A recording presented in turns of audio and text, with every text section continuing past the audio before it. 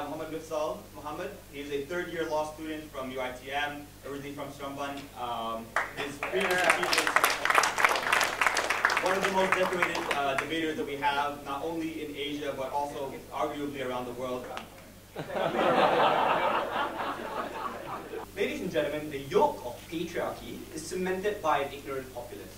That is why education policies do not look at individuals, but instead look at generations. But they don't just look at this generation, but they look at generations ahead. So when you look at the scale of the issue that the opposition chooses to ignore in this particular debate, we're just not talking about hundreds or thousands of people suddenly becoming uneducated and maybe not getting a job, and that's the worst case scenario that we're looking at. What we're looking at, ladies and gentlemen, is entire generations in the future, decades on, cultivating a culture in which families or individuals are built, or even communities, ladies and gentlemen, built surrounding around patriarchal structures around uneducated men, only furthering perpetuating the very same patriarchal structures that you create under that side of this debate. That is why you need to create a fundamental break. And how do you create a break from that culture? You only can create a break from that culture in the way of which education can exclusively can. On the opposition, they told us we can create this awareness of gender parity and gender equality in many different ways. Notice, the opposition never gives us any of those alternatives in this debate. They tell us that perhaps you can, but Jasmine provides you actual analysis as to why university-level education is the only platform in which you critically analyze and finally engage in a mature demographic of individuals that can actually understand what equality means. Try explaining to a 13-year-old what feminism means, and you'll get them running around the room and throwing blocks at you, more likely, ladies and gentlemen. And that's why, ladies and gentlemen, that we think that the opposition needs to be responsive to the scale of problem in which men, sure, they might not be a disadvantaged group in society, but it is certainly important to educate them in order to ensure that other disadvantaged groups are not continuously disadvantaged in the future. And that is why we think that it was insufficient for them to respond like that. So the problem that exists in today's debate is not that men are excluded actively, ladies and gentlemen, but they're excluded through the omission of policy and education and educational structures from encouraging them to go to further education. I'll be talking about one thing in my speech, which is how do we change the behavioral patterns of the male population when addressing education. But firstly, I want to address this one point that came from the opposition, that apparently we need to help and address the access of education for other minority groups. Firstly, ladies and gentlemen, Aboriginals, poor individuals, and other minority groups, guess what? Those people have men too. That means that if we have a quota for men, there are still men who are poor and men who are indigenous individuals, and probably will be able to help those minority groups as well. But we're talking about women, ladies and gentlemen. Women are not disadvantaged, and I promise you I'm not sucking up to what Idris Jusoh here. We actually think he's doing a very good job when it comes to higher education. Women do not face systematic oppression when it comes to access to education. The sheer statistic of women being 7-to-1 in its admission, ladies and gentlemen, in higher education shows that there's no barrier to entry when it comes to education. Women face barrier to entry in the workforce, ladies and gentlemen. That's why women oftentimes don't access work or promotions in many circumstances. And in that scenario, we need to choose where we target which minorities we're helping. When it comes to education policy, clearly the minority and the person that's clearly oppressed in this particular circumstance isn't women, but it's obviously men. And then if we're talking about the workforce, then we can cater to women in that particular circumstance. That is why we thought that it was important for the opposition in this debate to actually, you know what, before it is 4 minutes, I'll take you. So when more men enter university to learn about machineries, and when less women now have access to this subject, how are they getting the exposure to learn about gender equality then? But ladies and gentlemen, a quota to access higher education doesn't make you have to choose which course you have to go in once you go into university. So we don't know why. Ladies and gentlemen, so how do we change the mentality of individuals when it comes to the male population?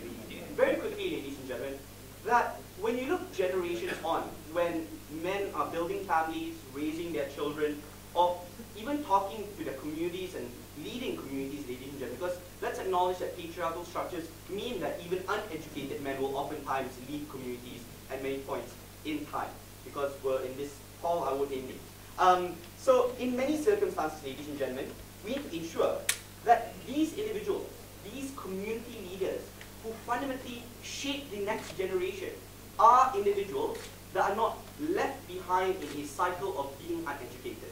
Because it is within that cycle that education policy does not change. Men don't choose to not go to university.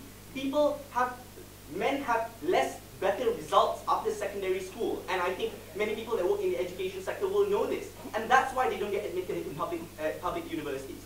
How do we change that? Is by making the men of the future tell their children that maybe you should focus in secondary schools. Maybe you should learn more when it comes to that circumstance. And maybe that's a priority. Because if you don't, ladies and gentlemen, then nothing changes. And you have a perpetual cycle in which men continuously become uneducated, but lead the country being uneducated. I'm exceedingly proud to propose. Government needed to prove to us how education per se would guarantee that all these educated men would understand the concept of gender equality. They have just proved to us how these men would merely enter those classes even though they can still choose not to care about what you're teaching them. Right? What would I say in today's speech? Number one, I'll ask you, how do we change the behavior of men in society? And secondly, I'll reiterate what it means to have a quota system and how they're compromising the pillars of a strong quota system. First of all, let's talk about the behavior of society towards women. Because Gov says, look, if men are educated, they will understand the intricacies of gender inequality. We don't think that's true because it's not exclusive under their side. Under our side, we can continuously educate men through programs, through campaigns telling them why women are equally deserving of everything else. They have yet to prove to us how once men feel entitled that my government is providing me a safe space in a university, even though I did not work hard in middle school, even though my sister worked more hard and yet she does not get a quota, is when you entrench the feeling of entitlement that these people have. Under your side, you cannot assure to me that these men will understand the concept of gender equality. But under our side, we can assure to you that these men are going to feel entitled. Why is entitlement so harmful? Because we think that you don't need education to understand the concept of entitlement. Because you know that I am deserving of this spot and my government thinks that I am a better student than other females who work hard in their middle school merely because of the fact that I am male. We think it makes it worse when these men go to the job sector and they feel that they're entitled to jobs even though there is a woman in the interview who has the same credentials and CV as them. And companies who hire more men because they feel entitled to have more men in the working sector. Because through their years, government has told them that men are deserving of this. And the only excuse that they're willing to tell us is because we have to teach them about gender equality without proving to us how exactly are you going to teach them gender equality when you continuously remind them that even if you don't work hard enough, it's okay because the government is going to let you enter university in the first place. So that's how we ensure not only the feeling of entitlement, but more so complacency, because there are young boys who will not work as hard in middle school because they will always know that there are spots reserved for them in high school and they don't have to work harder than their sister whose quota is now taken away.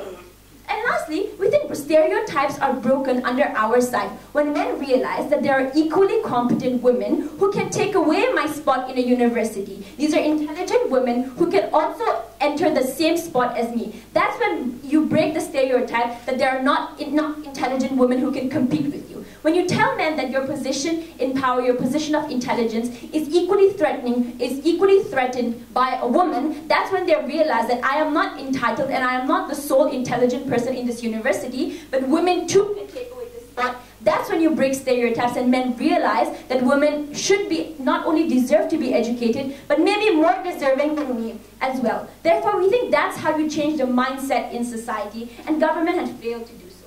Before I move on, any questions? But the stereotypes that you break are for men that are already in university. For those men that are rejected and still live in their kampungs and uneducated areas, are those individuals going to see the fruits of breaking your stereotypes?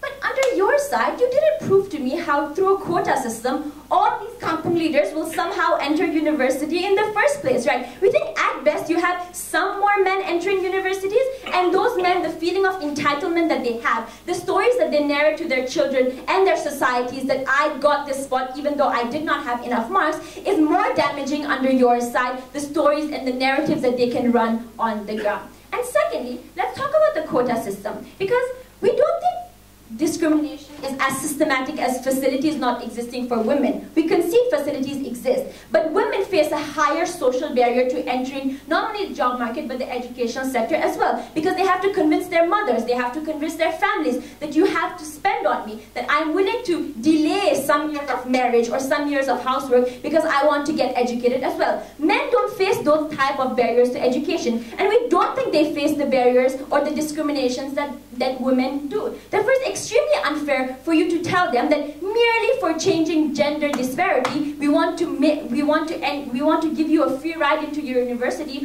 hoping that you will understand the complexities of the problem. At the end of the day, quota system is to solve injustices. We don't think there have been any injustices proven by side government as to why men shouldn't enter university, merely because they have made the choice not to enter the university.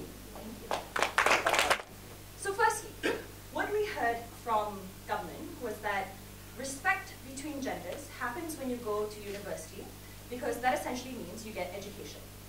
I wish it was that simple, right, to create gender equality. I wish it was as simple as giving people lessons in medics, giving lessons in law, lessons in economics for people to immediately understand the roles of gender and to realize that there should be equality between sexes. Unfortunately, given the fact that we have excellent economists, we have excellent doctors who currently still are sexist, tells you that this education in and of itself is not a reason and how you gain gender equality. It is about specific education, which usually institutions lack because they take it for granted. What sort of education do you actually need? Maybe more debates talking about the importance of gender equality. Maybe more campaigns on female empowering talks. But never just about giving them a freeway ticket to enter into university. Because all that means is that they now get to go to class learning about how to operate a person's body, but never about how you respect a woman's body. So we don't necessarily think that this education in and of itself creates gender equality.